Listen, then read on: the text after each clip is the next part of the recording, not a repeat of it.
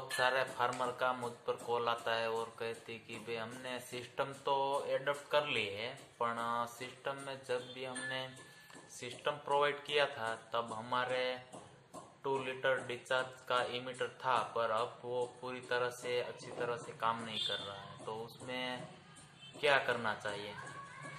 तो दोस्तों, पहली बात तो ये है कि आपने जब भी सिस्टम कोई भी कंपनी ने प्रोवाइड की है तो उसका एलपीएस डिस्चार्ज लिमिट जो है वो फिक्स रहती है कि भाई पर आवर 2 लीटर या 4 लीटर या 8 लीटर। तो उसमें लेने के टाइम आपने ज़्यादातर यहाँ 2 लीटर वाली इमीटर चलती है, 2 लीटर वाला ड्रॉपर चलता है। तो इसमें क्या होता है कि कभी कभी आप पूरे टाइम टू टाइम फिल्टर साफ नहीं करते हैं और जाने अनजाने में कभी कभी फिल्टर में से जो पास आउट होकर वो कचरा के कोई अशुद्धि जो आपकी मेन सब मेन लाइन से वो लेटरल में चली गई है तो वो ड्रॉपर के पास आकर रुक जाती है। इसलिए 2-3 साल के बाद आपकी ड्रॉपर धीरे धीरे जाम होने लगते हैं। इसलिए आपका ओल्ड ड्रॉपर आप चेक करेंगे तो कभी कभी एक ड्रॉपर के पास थोड़ा सा वो राउंड होगा और दूसरे ड्रॉपर के पास बड़ा राउंड होगा। तो ऐसी कंडीशन जब आपको देखने मिलेगी तब आपको एक बात तय करनी है कि भाई इसमें ड्रॉपर जाम होना लगा है और कोई अशुद्धि आगे आके रुक गई है। तो इसमें क्या करना है कि आपको जो क्रॉप स्टैंडिंग क्रॉप होता है तब आपको कोई एसिड ट्रीटमेंट करनी है तो उसमें मल्टीपर्पज यूज के लिए जीएसएफसी का 7044-0 और 05234 जो फर्टिलाइजर आता है एसिटिक आता है। तो एसिटिक होने की वजह से एसिड अम्लीय जो है अम्लीय वो क्षार को दूर करता है।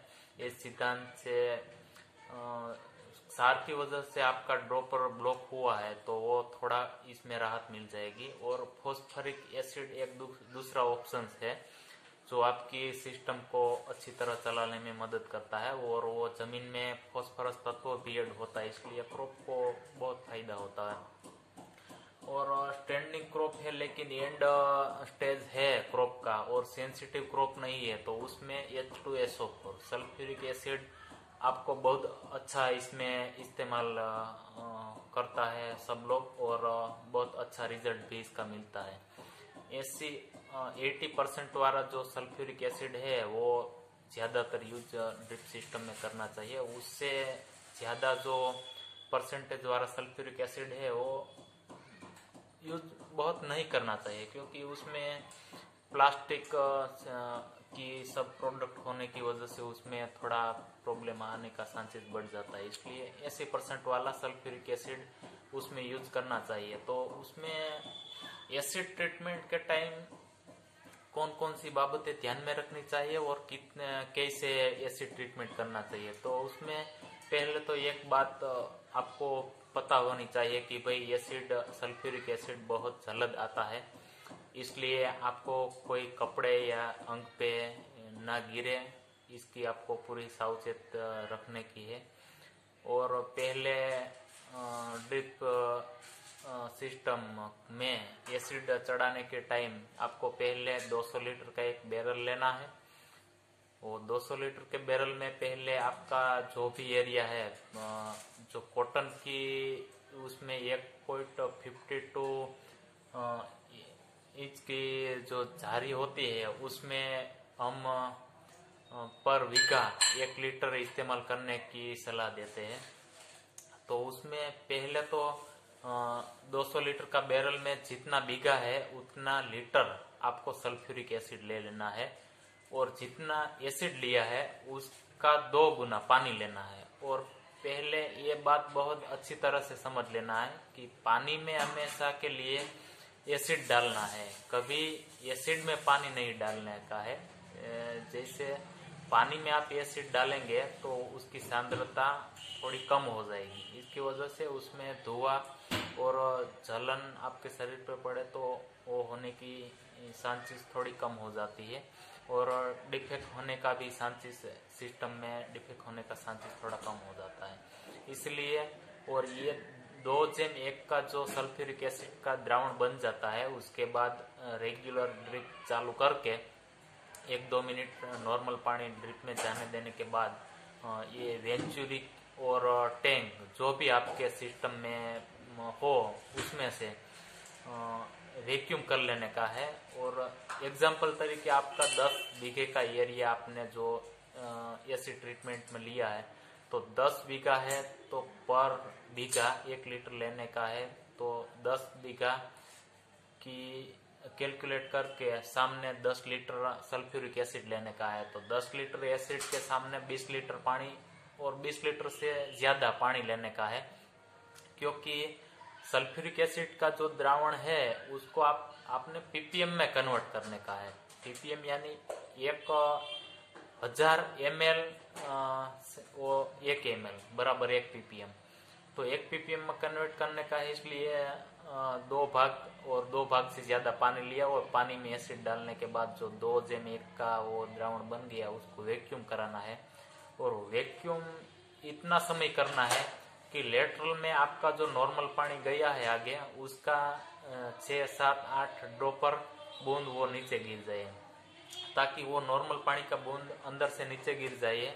उस टाइम ये आपको जो वैक्यूम सल्फ्यूरिक एसिड किया है वो पूरा लेटरल लाइन में चला गया होगा। वो पूरा वैक्यूम हो जाने के बाद आपको 24 घंटे ड्रिप सिस्टम बंद रखने की है, ताकि आपको जो एसिड ट्रीटमेंट टाइम आपका जो एसिड लेटरल लाइन में गया है तो उसमें से अशुद्धियों को छुट्टा करने के लिए थोड़ी मदद मिलेगी।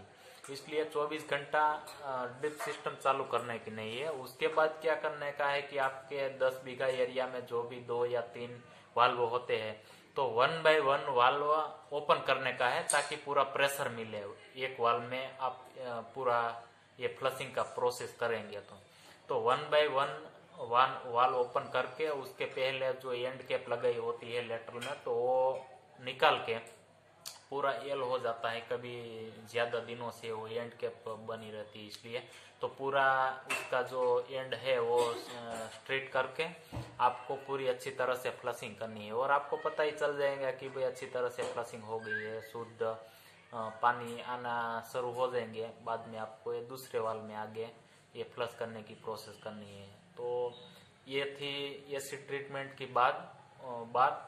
तो आपको 2 या 3 साल और 4 साल में ये फर्जियात करना पड़ता है ड्रिप में, क्योंकि वो अशुद्धि जमा हो ही जाती है और पानी में भी इतना सार रहता ही है। और हमारे यहाँ गुजरात में तो 1600 किलोमीटर का दरिया किनारा है, तो जो गिर सोमनाथ, पोरबंदर, देवभूमि, द्वारका, जामनगर के जो एरियाज है तो उसमें तो ज़्यादा वो प्रॉब्लम रहती है एसिड ट्रीटमेंट की। तो उसको मेरी एक एडवाइस है कि भाई सरदार का 7044-005234 फॉस्फरिक एसिड, सल्फ्यूरिक एसिड और बहुत अधिक जो आपको प्रॉब्लम हो गया है ड्रिप में तो HCl हाइड्रोक्लोरिक एसिड आपको उसमें एसिड ट्रीटमेंट करनी होती है।